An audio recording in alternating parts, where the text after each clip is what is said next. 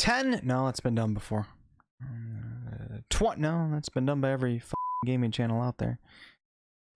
21 upcoming RPGs for 2021 and beyond. Let me know if you guys discover any new ones from this list and which ones are your favorite down below in the comments. I will be covering a plethora of these. That was good. A plethora of these games in depth on my channel, so make sure to subscribe for more RPG content. Let's get into the list.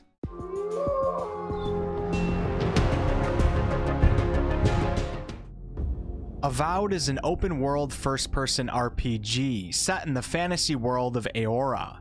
It'll be releasing on Xbox and PC and is rumored to have a late 2022 or early 2023 release. This game is being developed by Obsidian Entertainment, who are known for games such as The Outer Worlds, Pillars of Eternity, and Fallout New Vegas. The world of Eora is the same world that the Pillars of Eternity games take place in, but like I said before, this game will be played through a first-person perspective, giving off a bit of a Skyrim vibe. There will be swords, rune magic, and archery, and the game will also likely feature an in-depth dialogue system if we go off some of Obsidian's past games. Most of this game, however, is still shrouded in mystery, but we can always pray for a gameplay trailer sometime this year. Fable is an upcoming RPG set in the green lands of Albion, as we can see from the trailer. The Fable IP is owned by Microsoft, so it will of course be coming out on Xbox and PC, but we currently have no hint of a release date. Many are calling it Fable 4, but the mysterious trailer that was released just simply went with the name Fable.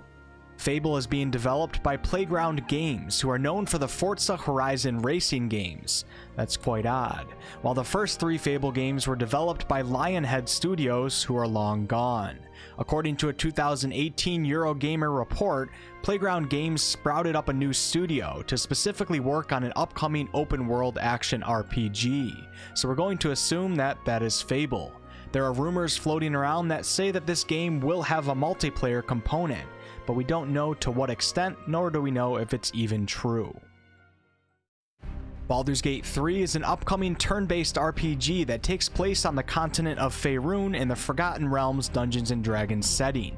The game is currently in its early access stage with no official release date, but many are predicting 2022. PC and Google Stadia have been confirmed, but you can pre-order the game and take part in the early access on those 2 platforms. Consoles have not been denied yet, nor have they been confirmed, but judging by the company's history, I'd say it's likely to come to Xbox and PlayStation at a later date than the official PC release. Larian Studios is the company behind this game, and they are most known for their famed Divinity Original Sin games. Baldur's Gate 3 takes place over 100 years after the events of Baldur's Gate 2, and preceding the events in the D&D adventure campaign Descent into Avernus. The game's classes, races, and mechanics are largely based off of 5th edition Dungeons & Dragons, and the game has a heavy focus on narrative design. You will be controlling a party of 4, which also allows for up to 4-player co-op. Black Myth Wukong is an upcoming third-person action RPG based on the classic Chinese tale Journey to the West, which is part of classical Chinese literature. It is said to be coming out on PC and also mainstream consoles, and is planned to be released by 2023. Black Myth is being developed by a Chinese indie studio by the name of Game Science, who made the RTS game Art of War: Red Tides. It appears as if we'll be playing as Sun Wukong, also called the Monkey King, who is known for his incredible speed and his ability to transform into various animals and objects. He wields a magical black iron staff that can grow in size or shrink based on its owner's commands. This game seems to combine environmental exploration and utilization, along with Souls-like combat. It looks quite intense. Dragon Age 4 is an upcoming third-person action RPG set in the beautiful world of Thedas, but this time we'll be venturing into the nation of Tevinter. It should be coming out on Xbox, PlayStation, and PC, and we're looking at likely a 2022 release, but possibly later.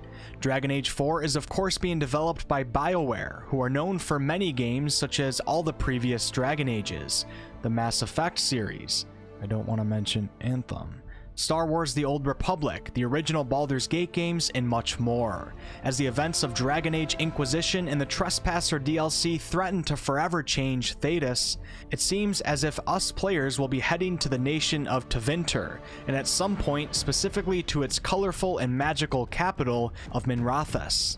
With a Dragon Age game, we can expect to control a party of 4, with companions who have deep histories and rich personalities. The game will likely focus heavily on narrative design, and with that comes player agency. And this time around, it seems as if we the players won't be quite as powerful and famous as we were when we played as the Inquisitor and Inquisition. Who doesn't love a good underdog story? Biomutant is an upcoming third-person open-world action RPG set in an apocalyptic world filled with mutated animals. It'll be releasing on May 25th of 2021, not too long from now, and will be coming out on PlayStation, Xbox, and PC. Biomutant is being developed by Experiment 101, who I don't think have any previous games, but they do have an experienced team of devs. The developers describe this game as a post-apocalyptic kung fu Fable game, and as you guys can see, we will be doing some kung fu as a cat. You will be attempting to save the world from a massive oil flood that rose from the ground, and apparently the choices that you make will have a big impact on the story. There will be an ambitious mutation system that changes the genetic makeup of your custom cat hero over time, giving you all sorts of mysterious powers, and the combat in this game has supposedly been compared to Devil May Cry in the past. Bleak Faith is an upcoming third-person open-world survival horror action RPG. It will be releasing on PC, but should also be coming out on Xbox and PlayStation not long after PC, and its release date is to be announced, but it was initially planned for this year, 2021. Bleak Faith is being developed by Archangel Studios, and here's the crazy part, there's only 2 devs. I love projects like this, and from everything I've seen so far, it's quite impressive. This game will be fast, responsive, and let's not leave out unforgiving. It definitely has a Souls-like combat system that should provide quite the challenge. You'll be able to use ranged or melee combat, go for a technomancy approach, or you can choose stealth over face-to-face combat. Within the Omni structure, there will be a simulated ecosystem where its inhabitants compete among themselves, and the food chain as a result will mold to every playthrough. Crimson Desert is an upcoming open-world third-person action-adventure game set in the unforgiving lands of Pywell. It'll be releasing on PC and consoles, and according to the trailer, will have a winter 2021 release. Crimson Desert is being developed by Pearl Abyss, the developers behind the MMORPG Black Desert Online. We don't know exactly what this game will be besides that it's a third-person action-adventure. It was actually first labeled as an MMO, but that has since changed, and now it seems to be more of a narrative solo experience with multiplayer functions. The game's website asks, will you explore these strange new lands alone or venture into them with other players? In terms of the story, your job will be to travel to different regions, uniting them under your cause and recruiting allies, and it seems as if players will be playing as Macduff, the leader of these mercenaries. This game is one of the closest to its release on this list, and yet we still know very little about it. Dungeons & Dragons Dark Alliance is an upcoming third-person D&D themed brawler action RPG. It'll be coming out on June 22nd of this year, 2021, and will be available on Xbox, PlayStation, and PC. Dark Alliance is being developed by Took Games, who are a fairly new studio with a game called Livelock on their resume, and they were recently taken under the wing of Wizards of the Coast and granted permission to make this game. Dark Alliance will be a looter slasher brawler type game, and you'll be playing as one of the famed companions of the Hall from the Legend of Drizzt book series. In fact, the events in the game will take place after the Crystal Shard book. It's a great book series, I highly recommend giving it a read. This game will be up to 4-player co-op, and your goal will be to progress through the stages, level up your character, gain new powerful abilities, and acquire new loot which can be augmented. This will of course then allow you to take on tougher challenges at higher tiers. This Dark Alliance is quite different from the classic ones in the past, and although it doesn't claim to be Dark Alliance 3, the studio has a lot of pressure to deliver on the famed name despite its obvious differences. Hogwarts Legacy is an upcoming third-person RPG set in the wizarding world that Harry Potter took place in. It'll be coming out on PlayStation, Xbox, and PC, and has recently been delayed to sometime in 2022. Hogwarts Legacy is being developed by Avalanche Software, who are known for games such as Rage 2 and Just Cause, and it's being published by, of course, Warner Brothers. This game will stay true to the lore of the famed Harry Potter books, but it will take place in the 1800s, which is well before our boy Harry was born. You will be going to Hogwarts in this game and choosing your favorite house, but with it being an open world game, you will not be confined to the castle walls. In fact, we got to see gameplay of the Forbidden Forest, Hogsmeade, and some other unknown locations. You will be growing your magical abilities by mastering spells and combat skills through casting, brewing potions, and even taming fantastic beasts. This game is expected to be a single-player game. Forspoken is an upcoming third-person action RPG set in the dangerous land of Athia. It is said to be releasing in 2022 and will be coming out on PlayStation and PC. Forspoken is being developed by Square Enix, who are of course known for the famed Final Fantasy franchise and other popular games such as Kingdom Hearts. In Forspoken, you'll be taking on the role of a young woman by the name of Frey Holland, who must harness her magical abilities to survive in a fantastical and extremely dangerous land. This game is very fast-paced, and it features gigantic beasts with a frenetic land traversal. In terms of combat, in the trailer we witnessed a magical shield, a blast ability, and a ground smash tentacle summoning power. It's quite visually stunning, let's hope it turns out good. Elden Ring is an upcoming third-person open-world action RPG set in a world created from a collaboration between From Software and George R.R. Martin, the author of Game of Thrones. It'll be coming out on PlayStation, Xbox, and PC, and the release date is to be announced. Elden Ring is being developed by From Software, the developers behind the legendary Dark Souls games Bloodborne and Sekiro. It will of course retain much of its From Software style with the Souls-like combat, but this time around it's going to be more of an open world game with more RPG type elements, and you're even going to be able to traverse the lands on horseback. This game, like all of the Souls games, will likely not be for the faint of heart, but those willing to set out on this adventure and defeat all the mighty bosses will walk away with a feeling of accomplishment that very few other games can offer. Elden Ring is said to have multiplayer and offer PvP, but to what extent we do not know. Whether or not it will be like the previous Souls games where you have to summon in a friend, or if it will offer an easier type of grouping co-op system, time will tell. Horizon Forbidden West is an upcoming open-world third-person action RPG that takes place in a post-apocalyptic America.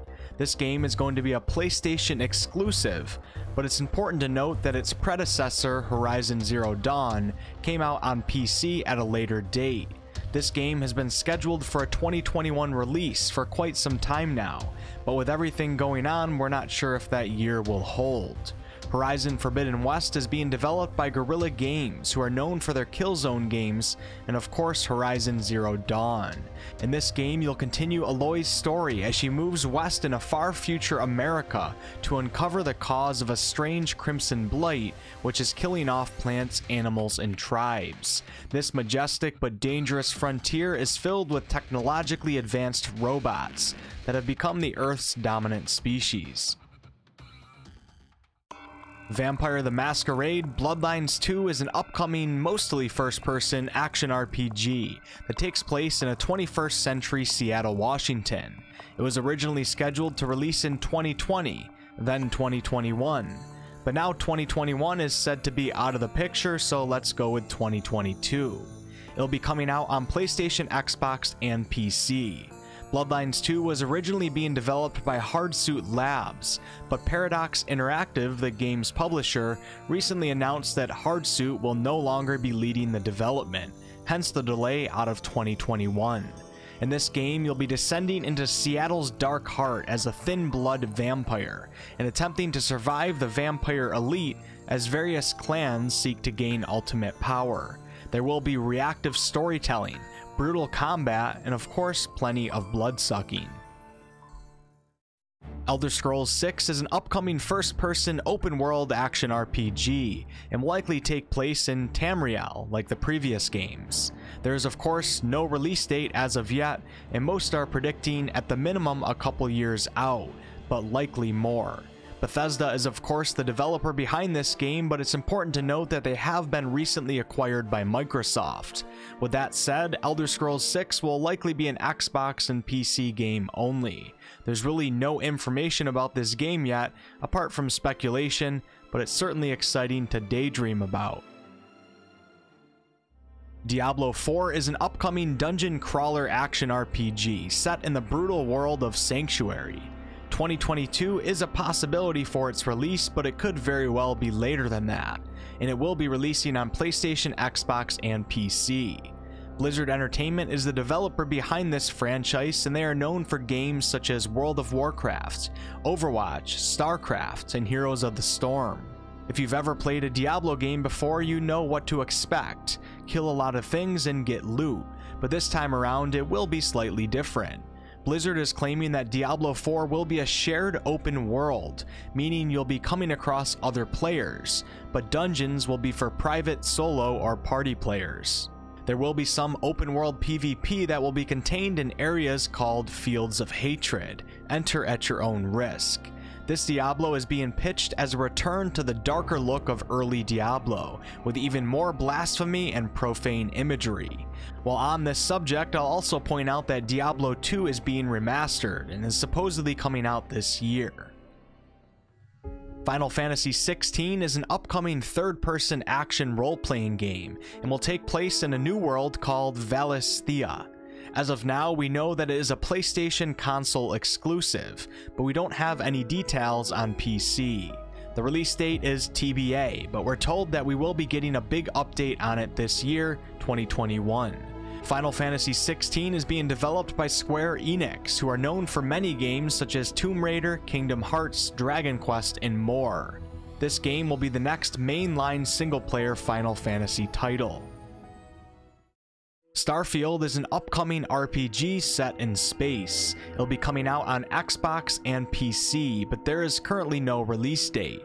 In fact, we really don't know much about this game except that it's Bethesda's first original RPG in 25 years and their first game set in space. Starfield has been being worked on for years and has moved out of its pre-production stage and is currently in a playable state internally. You will be of course traveling in space, and supposedly it's quite dangerous. Todd Howard from Bethesda toured SpaceX to help bring authenticity to the game. There were some leaked photos that made their way to the web that make the game appear as if the game will be in third-person perspective, but these pictures are in no way confirmed to be legitimate. Starfield is Bethesda's current focus, so it should release well before The Elder Scrolls 6. Gotham Knights is a third-person open-world action RPG set in Gotham City. It'll be coming out on PlayStation, Xbox, and PC. And unfortunately, the 2021 release date has been delayed to 2022. This game is being developed by Warner Bros. Games Montreal, who helped work on games such as Batman Arkham City. In Gotham Knights, you'll be playing solo or with one other hero, patrolling Gotham's 5 distinct boroughs, dropping in on criminal activity wherever you find it. Batman is dead, and now it's up to the Batman family, Batgirl, Nightwing, Red Hood, and Robin to protect Gotham.